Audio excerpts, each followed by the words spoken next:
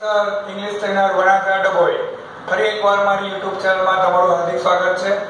ભલા મિત્રો, આગળના લેસનમાં આપણે પ્રેઝન્ટ ટેન્સના જે ચાર ટેન્સ હોય છે એ જોયા। સૌથી પહેલા વિડિયો 1 ની અંદર સિમ્પલ પ્રેઝન્ટ ટેન્સ, વિડિયો 1 અને 2 એનો હતો।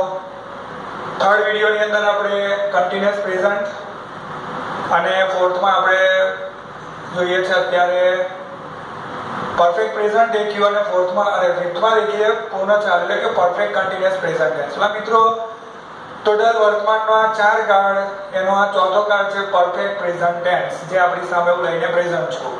મિત્રો પહેલા તમને કહી દઉં કે હું આજે રેકોર્ડિંગ કરું છું એ મારો કોઈ સ્ટુડિયો નથી, હું મારા ઘરે જ રેકોર્ડિંગ કરું છું। તો કદાચ થોડીક અંદર અગવડ લાગે તો તમે કોઓપરેટ કરજો।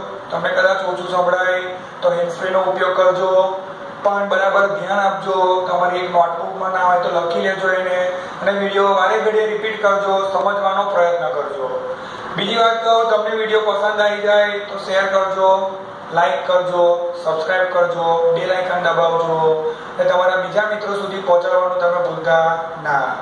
તમારા મિત્રો અત્યારે પહેલું ચાલુ કરું છું મેં પરફેક્ટ કન્ટિન્યુઅસ પ્રેઝન્ટ ટેન્સ, એટલે કે પૂર્ણ ચાલુ વર્તમાન કાળ। આની પહેલા આપણે એક શબ્દ સાંભળ્યો, પૂર્ણ શબ્દ આવ્યો હતો। આની પહેલા એક પૂર્ણ વાળો તમે કાળ ભણ્યા, કયો કાળ હતો બોલો? કયો હતો? એક્ઝેક્ટલી કયો હતો? પૂર્ણ વર્તમાન કાળ, એટલે પરફેક્ટ પ્રેઝન્ટ ટેન્સ। પરફેક્ટ પ્રેઝન્ટમાં એક શબ્દ ઉમેરી ગયો કન્ટિન્યુઅસ, એટલે થઈ ગયો પરફેક્ટ કન્ટિન્યુઅસ પ્રેઝન્ટ ટેન્સ, એટલે કહેવાશે પૂર્ણ ચાલુ વર્તમાન કાળ। પૂર્ણ ચાલુ વર્તમાન કાળ ઉપયોગમાં દેખો, ભૂતકાળમાં શરૂ થયેલી ક્રિયા, એટલે કે કોઈ ક્રિયા ભૂતકાળમાં શરૂ થઈ હોય, હજુ વર્તમાનમાં ચાલુ છે, ક્રિયા વર્તમાનમાં એટલે કે અત્યારે ચાલુ જ છે, અને ભવિષ્યમાં પણ અનિશ્ચિત સમય સુધી ચાલુ રહે તેમ દર્શાવવા માટે વપરાય।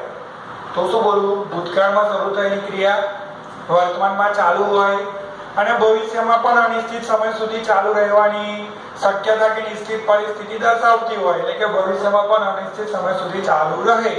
કોઈ ક્રિયા ભૂતકાળમાં શરૂ થઈ ગઈ હોય, વર્તમાનમાં ચાલુ હોય, ભવિષ્યમાં પણ અનિશ્ચિત સમય સુધી ચાલુ રહે, એવી ક્રિયા મને દર્શાવી હોય તો કયો ટેન્સનો ઉપયોગ કરવો પડશે મારે? પરફેક્ટ કન્ટિન્યુઅસ પ્રેઝન્ટ, એટલે કે પૂર્ણ ચાલુ વર્તમાન કાળ, એનો મારે ઉપયોગ કરવો પડશે। બરાબર? ભલા મિત્રો, ઓળખના શબ્દ સિન્સ અને ફોર પૂર્ણ વર્તમાનમાં પણ આવી ગયા, એ જ મુદ્દો અહીંયા છે। સિન્સ પછી ચોક્કસ સમય, ફોર પછી અચોક્કસ અથવા અનિશ્ચિત સમયગાળાનો નિર્દેશ કરેલો હોય છે। ઓકે, બંને શબ્દ સમયનું સૂચન કરે। વાક્ય રચના લખી છે હેવ કે has plus bin plus ક્રિયાપદને ING પ્રત્યય।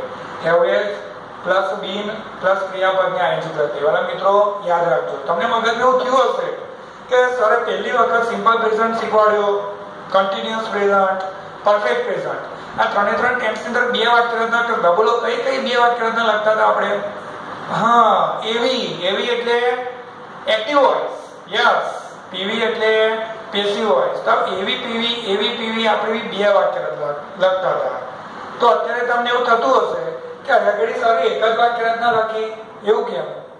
દોરા મિત્રો એવું છે આની અંદર કે પૂર્ણ ચાલુ કોઈ પણ કાળ હોય, પૂર્ણ ચાલુ વર્તમાન હોય, પૂર્ણ ચાલુ ભૂતકાળ હોય કે પૂર્ણ ચાલુ ભવિષ્ય હોય, પૂર્ણ ચાલુ કોઈ પણ કાળ હોય, એનું પેસિવ વોઇસ બનતું નથી, એનું માત્ર એક્ટિવ વોઇસ જ હોય। એટલે આપણે એક્ટિવ કે પેસિવ નહીં, પણ એની એક જ વાક્ય રચના હોય, એનું પેસિવ વોઇસ થતું નથી, એટલા માટે એની એક વાક્ય રચના। તો શું લખ્યું મેં વાક્ય રચનામાં? દેખો, હેવ કે has plus bin plus ક્રિયાપદને ING પ્રત્યય। Have has plus bin plus ક્રિયાપદને ING પ્રત્યય। ઓકે, નોંધ લખી છે અહીંયા સિન્સ અને ફોર પછી સમયનો નિર્દેશ કરેલો હોય છે। અહીંયા સિન્સ અને ફોર પછી કોનો નિર્દેશ કરેલો હોય છે? સમયનો। મેં તમને પહેલા પણ કીધું, પરફેક્ટ પ્રેઝન્ટ ટેન્સમાં ક્રિયા પૂર્ણ થઈ ગઈ હોવાનો ભાવાર્થ છે। પરફેક્ટ પ્રેઝન્ટ ટેન્સમાં ક્રિયા પૂર્ણ થઈ ગઈ હોવાનો ભાવાર્થ છે, જ્યારે પરફેક્ટ કન્ટિન્યુઅસ પ્રેઝન્ટ ટેન્સ, અત્યારે આપણે જે ચાલુ પૂર્ણ વર્તમાન શીખીએ છીએ તે પરફેક્ટ કન્ટિન્યુઅસ પ્રેઝન્ટ ટેન્સમાં ક્રિયા લાંબો સમય સુધી ચાલુ રહી હોવાનો ભાવાર્થ છે। તો ક્રિયા લાંબો સમય સુધી ચાલુ રહી હોવાનો ભાવાર્થ છે, લાંબો સમય સુધી ચાલુ રહી હોવાનો ભાવાર્થ છે। તો આગળ તમે મીનિંગ સમજો, ભૂતકાળમાં શરૂ થયેલી ક્રિયા વર્તમાનમાં ચાલુ હોય અને ભવિષ્યમાં પણ અનિશ્ચિત સમય સુધી ચાલુ રહે, તેનો મતલબ શું? ભૂતકાળની ચાલુ ક્રિયા વર્તમાનમાં ચાલુ, ભવિષ્યમાં ચાલુ રહે, તો ક્રિયા લાંબો સમય સુધી ચાલુ રહી હોવાનો ભાવાર્થ છે। જ્યારે પૂર્ણ વર્તમાન કાળમાં શું કીધેલું? ક્રિયા પૂર્ણ થઈ ગઈ હોવાનો ભાવાર્થ. જેમાં કીધેલું તાજેતરમાં, એટલે કે જો હમણાં જ કોઈ ક્રિયા પૂર્ણ થઈ ગઈ હોય એટલે કયો ભાવાર્થ? પૂર્ણ થઈ ગઈ હોવાનો ભાવાર્થ. એની અસર ચાલુ હોય પછીની વાત, પણ ક્રિયા પૂર્ણ થઈ ગઈ હોવાનો ભાવાર્થ પરફેક્ટ પ્રેઝન્ટ. ક્રિયા લાંબો સમય સુધી ચાલુ રહી હોવાનો ભાવાર્થ પરફેક્ટ કન્ટિન્યુઅસ પ્રેઝન્ટ ટેન્સ દર્શાવે છે. તો આના મિત્રો નોંધમાં તમને સમજ પડી ગઈ હોય એ મેં આશા રાખું છું. ત્યારબાદ એના મેં આગળ ચારેક એક્ઝામ્પલ લખ્યા છે. તો સિન્સ અને ફોર તમને પર્ટિક્યુલર સમજાવવા માટે એક્ઝામ્પલ લીધા છે. એવું લખ્યું છે, mister Patel has been farming since 2011. Mr. Patel has been farming since 2011. તો હવે મિત્રો મિસ્ટર પટેલ એટલે કોણ ખબર તમને? મિસ્ટર પટેલ એટલે હું જ. ફાર્મિંગ એટલે તમને ખબર જ હશે, મારા ગામના વિદ્યાર્થીઓને ખબર હોય. What is farming? Farming means ખેતીવાડી કરું છું મેં. 2011 થી ખેતી કરું છું, ખેતી કામ. 2011 થી મારી ક્રિયા કઈ છે? ખેતી કરવાની છે. પણ 2011 થી ક્રિયા કેવી છે? ચાલુ છે. અત્યારે કઈ ચાલે? 2020. તો 2011 થી 2020 તમે કાઉન્ટ કરી શકો છો. બરાબર. Ram has been watching Ramayan for 2 hours. Ram has been watching Ramayan for 2 hours. જો આ રામ એટલે રામ ભગવાનની વાત નહીં કરતો. રામ એટલે મારો ભાઈબંધ છે, એનું નામ રામ છે, પણ પ્રેમથી બધા રામુ કરે છે. પાણીપુરી વાળાને સમજતા પાછા. Ram has been watching Ramayan for 2 hours. 2 કલાકથી રામાયણ જોવે છે. રામાયણ જોવાની ક્રિયા 2 કલાકથી ચાલુ છે.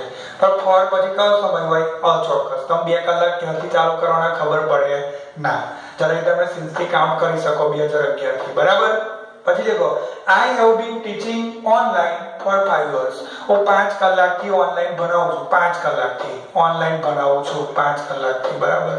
પરસેવો થઈ ગયો. જુઓ તમે, 5 કલાકથી ભણાવું છું. પણ 5 કલાક ક્યાંથી ચાલુ કરવાના? ગણતરી ખબર પડે નહીં. બીજી વાત, boys have been playing cricket since 8 o'clock. છોકરાઓ 8 વાગ્યાથી ક્રિકેટ રમે છે. તમે નીકળીને જતા રમવા. અત્યારે લોકડાઉન છે, પોલીસ જોશે તો ભગાડશે તમને. આ તો એક એક્ઝામ્પલ કહું. boys have been playing cricket since 8 o'clock. 8 વાગ્યાથી છોકરાઓ ક્રિકેટ રમે છે. તો 8 તો ઘડિયાળમાં વાગ્યા છે કોઈક સમયે. તો અત્યારે જે પણ વાગ્યા છે તમે એને કાઉન્ટ કરી શકો. 8 થી આગળ 9, 10, 11, 12 ગણી શકાય. તો સિન્સ પછી જુઓ ચોક્કસ સમયનો નિર્દેશ કરેલો હોય છે. તો સિન્સ પછી 8 o'clock ચોક્કસ સમય, અહીંયા સિન્સ પછી 2011 ચોક્કસ સમય. પણ મિત્રો ફોર પછી દેખો, four 2 hours you cannot count, for 5 hours you cannot count. તો આ જે થયું એ સિન્સ અને ફોર પછી જે કીધું એ પ્રમાણે સમયનો નિર્દેશ કરેલો હોય છે. પણ યાદ રાખીએ, સિન્સ પછી ચોક્કસ સમય આપેલો હશે, રાઉન્ડ કર્યું છે. ફોર પછી અચોક્કસ કે અનિશ્ચિત સમય આપ્યો હશે, જે અહીંયા તમે જોઈ શકો છો. તો વાલા મિત્રો, આ થયા વર્તમાનના 4 ટેન્સ. અહીંયા પર્ટિક્યુલરલી પૂરું થાય છે પરફેક્ટ કન્ટિન્યુઅસ પ્રેઝન્ટ ટેન્સ, એટલે કે પૂર્ણ ચાલુ વર્તમાન કાળ. તો મારા ટોટલ 5 વિડિયો YouTube પર અત્યારે તમને દેખાતા હશે. એમાં વર્તમાનના 4 ટેન્સ જે છે એ અપલોડ કરેલા છે. બીજી વાત, એક વાત તમને કહી દઉં વાલા મિત્રો, ઇંગ્લિશ આમ તો એક જ પ્રકારનું છે, પણ જનરલ ઇંગ્લિશ અને એકેડેમિક ઇંગ્લિશમાં થોડોક ડિફરન્સ હોય છે. અત્યારે જે પણ મારી YouTube ચેનલના માધ્યમથી હું મારા મિત્રોને આ જે પણ કંઈ બનાવી રહ્યો છું એ ઓનલી એકેડેમિક પર્પઝથી બોર્ડે નક્કી કરેલી જે પેપર સ્ટાઇલ છે, પેપર સ્ટાઇલની અંદર જે પ્રકારના મુદ્દા પરીક્ષામાં પૂછાય છે એ મુદ્દાઓને ધ્યાનમાં લઈને તૈયાર કરેલું જે મટીરીયલ છે એ હું તમને ભણાવું છું. તમને કોઈકને એવો કદાચ યાદ આવતું છે કે સરે સિમ્પલ પ્રેઝન્ટ તો શીખવાડી દીધો, પણ મને તો પેલું શીખવું હતું. કયું? તો કે 5 વાક્ય ઇંગ્લિશ, એનું 5 વાક્ય ગુજરાતી કરો, 5 વાક્ય ગુજરાતી, એનું 5 વાક્ય ઇંગ્લિશ કરો. હવે મિત્રો બોર્ડની પેપર સ્ટાઇલમાં આવું આવતું નથી. એ તો 5મા 6મા 7મા ધોરણની અંદર હોય. પણ અહીંયા ઘડી જે શીખવાનું છે એ માત્ર ને માત્ર આપણે બોર્ડની પેપર સ્ટાઇલની અંદર જે મુદ્દા કીધેલા છે એને ધ્યાનમાં લઈને તૈયાર કરેલું મટીરીયલ છે વાલા મિત્રો. અન્ય પર્પસમાં તમને કામ આવી શકે, પણ કામ લગાડવું એ આપણી આગળ ફરજ બનતી નથી. માત્ર બોર્ડની પેપર સ્ટાઇલને ધ્યાનમાં લઈને જ આનો ઉપયોગ તમારે કરવો. તો વાલા મિત્રો, ફરી એકવાર કહી દઉં, તમને કદાચ જો મારું ગમ્યું હોય તો તમારા મિત્રો સુધી શેર કરવાનું ભૂલતા ના. લાઈક કરજો, સબસ્ક્રાઇબ કરજો, બેલ આઇકનને તમે પ્રેસ કરી દેજો. બીજી વાત વાલા મિત્રો, અત્યારે વર્તમાનના 4 ટેન્સ આગળ પૂરા થઈ ગયા. બરાબર. તમે દરેક જણને ગમ્યું હશે એવી અપેક્ષા રાખું છું. Thank you. Have a good day.